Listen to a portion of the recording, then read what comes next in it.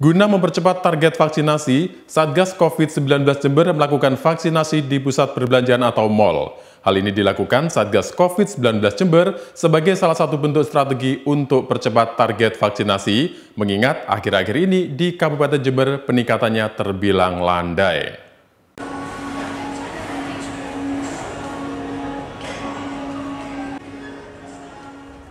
Banyak cara Satgas COVID-19 untuk berjuang dalam mengatasi pandemi agar segera berakhir. Salah satunya dengan menggencarkan target vaksinasi agar dapat segera merata. Salah satu juru bicara Bupati Jember, Bobi Arisandi mengatakan, masyarakat mulai acuh dengan pandemi sehingga keacuhan tersebut justru membuat kekhawatiran mengingat COVID-19 masih belum secara total berakhir. Dibuktikan dengan adanya jenis varian baru yakni Omikron sudah mulai masuk ke Indonesia, sehingga pihak Satgas COVID-19 melakukan berbagai cara agar masyarakat sadar akan pandemi ini. Salah satunya upaya tersebut dengan menggelar gerai vaksinasi di pusat perbelanjaan. Diharapkan upaya ini dapat berhasil menarik perhatian masyarakat agar mau melakukan vaksinasi, sebab dengan menggunakan cara demikian dirasa cukup efektif. Mengingat juga capaian vaksinasi di Jember masih sekitar di angka 61,9% dan akhir-akhir ini terbilang peningkatannya masih landai. Saat ini pemerintah Kabupaten Jember bersama-sama dengan stakeholder yang ada, baik dari kepolisian maupun dari TNI, juga mendapatkan bantuan tenaga medis dari Polda Jatim, melakukan vaksinasi door-to-door di wilayah, mulai tanggal 28 kemarin untuk mengoptimalkan capaian target vaksin.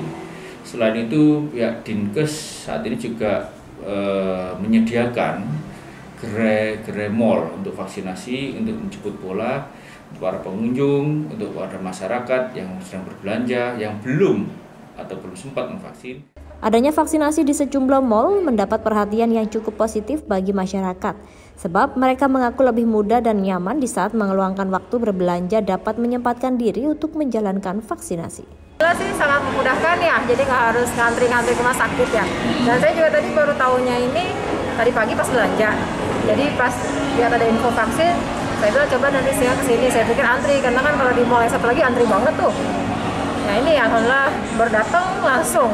Saya pikir khawatir kehabisan ya kan, karena sebelumnya anak saya kan vaksin itu udah 4 bulan yang lalu minta untuk yang pas berikutnya itu di tempat awalnya dia vaksin habis, kosong stoknya. Untuk persyaratan apa saja Bu?